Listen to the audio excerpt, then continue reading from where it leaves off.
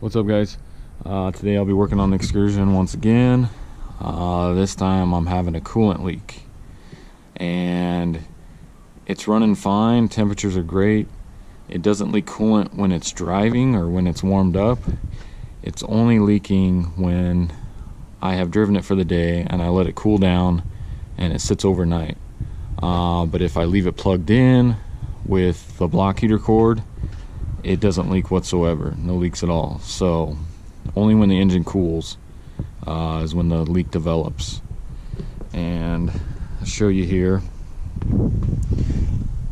That on the driveway is coolant, but that is from the other night.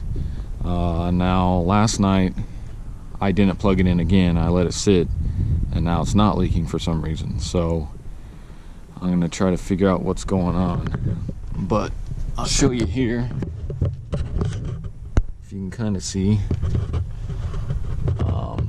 just on this cross member here, it was leaking straight down and then it was dripping. But I can kind of tell, I saw some antifreeze on the left side of the engine. So I thought maybe this lower radiator hose was leaking up by the water pump connection. Maybe the hose clamp is leaking from the hot and cold expanding, but it's too hard to tell up in there. I did replace the water heater a year and a half ago with a bulletproof one, so maybe that hose connection is leaking. That's what I'm hoping, and I'm hoping it's not a head gasket, but just have to find out and see. So what I did was I went to my local Advanced Auto Parts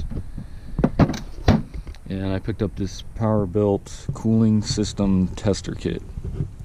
It runs, I think it was like 230 bucks for me to rent it, but of course you get that back when you return it. So just kind of take a look here, and I've learned my lesson on these kits. You don't want to open it on the label side like this. For some reason you want to open it on this side. It's kind of weird how they did that, but I don't know. So let me open it here. And you got all your cap adapters here. There's some more, and then of course you got your pump with your built-in gauge. And yeah, so I'm gonna hook this up to it and fill it up with some pressure. So let me pop the hood here, and as you can see, I have a little bit, I don't know if you can see, but some residue here of coolant. But this is a brand new Motorcraft cap that I had put on, and then this reservoir I had replaced about a year ago because I had a small hairline crack in the bottom. And this isn't genuine Motorcraft, it's just the cheap Dorman one I picked up at Advance. So what you want to do first is take your cap off and gonna come over, grab your pump, and you're gonna grab, I believe it's number 26 is the cap adapter for the 6.0. And what you want to do is take your cap adapter, go ahead and screw that on, get it as tight as you can because you don't want it to leak. Let me set my camera down here so I can use two hands. Try to get a good shot on it. And what you want to do is just take this, it's like a quick connect, put that on there. This is your bleeder valve here. As you can kind of see, this is at 5 pounds already for some reason. But just take this and then you start pumping it. And you don't want to go more than what the cap says. And as you can see on this, the maximum pressure for this cooling system is 16 psi, so you don't want to go over that. So I'll keep pumping.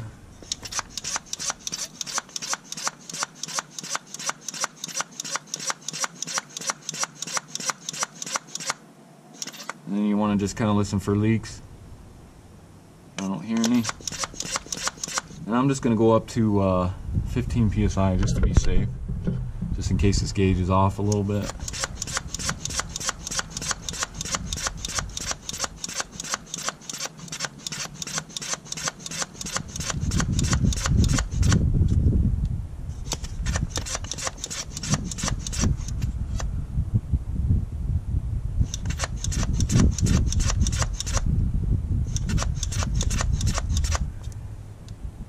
And I'm just going to stay about right there. That's maybe at 14 psi. So I'll set that down. There we kind of see 14. And just kind of sit here a minute to see if it's going to drop. And so far it seems to be holding pressure for now. So let me crawl under here and see if we can see if it's leaking.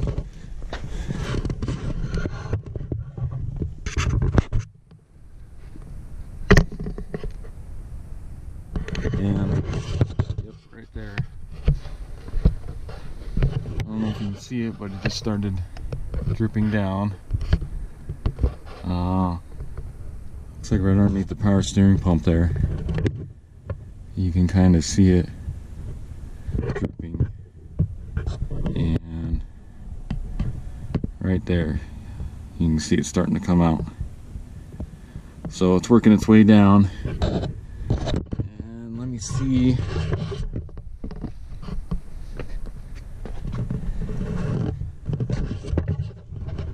If I can see kind of in here, but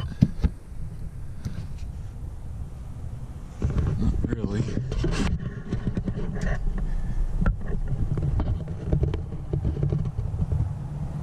And I can see it dripping right there. And I can't tell if that's coming from the cylinder head and the block there. So maybe hopefully my head gasket ain't going bad. Or if it's coming from one of these cooling lines from the degas bottle.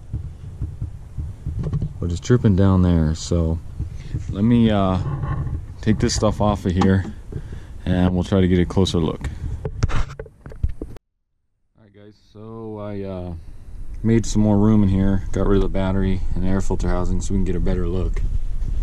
And my gauge here is still reading 14 psi, so it's not losing pressure at all. So the leak's very minor. And at first when I got this stuff off, I thought, oh crap, my head gasket's leaking. You can kind of see under there that it's wet around the head. So I thought the head gasket was starting to fail. And looking closer, my thermostat housing there, you can kind of see it's dripping right there at the back. So it's dripping onto that fuel line, which runs right along the head, and then it goes down here and it's dripping down there. So that's kind of a relief that it's just the thermostat housing. Now, I don't have time to get into it today, but I'm just going to replace this whole upper radiator hose while I'm in there. And it looks like this hose here is leaking too, going into the water pump kind of. So what I'm going to do is replace all these hoses here. And I'm going to also replace my lower radiator hose while I got the cooling system drained and all that. So yeah, that's a major relief that it's not the head gasket, because I wasn't looking forward to digging into that. So when I get some time next weekend, maybe I'll do a video on replacing your thermostat and all your upper and lower radiator hose, as well as this one coming from the degas bottle. And take a peek under here real quick.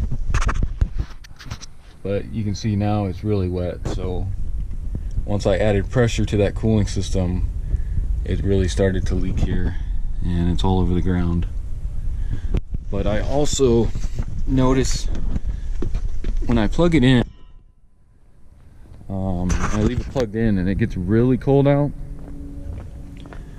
You can see on the ground here, I have coolant there as well.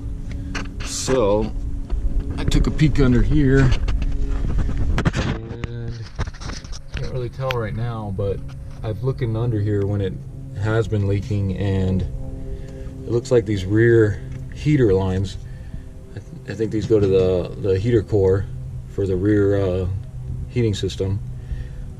You can see it kind of leaks here. Now I tried putting on a different type hose clamp to see if that would work, because here's the old one without taking the line off, but that didn't work. So I am also gonna be replacing these two hoses because they're kind of corroded and they're just falling apart as well. So I'm gonna be replacing that, but to do that I'm gonna have to take off the whole back panel inside to access that. So watch my video doing that. And it's also, that was kind of somewhat review on the power built cooling system tester from Advanced Auto Parts. It works very well, and so I can take that back and get my $237 back. So that's it. Like I said, like and share. If you have any comments, let me know. You can also subscribe. I'll be doing a lot more videos as well. And just watch for that my upcoming video on replacing the thermostat and all these hoses, and hopefully that seals the leak. Thanks.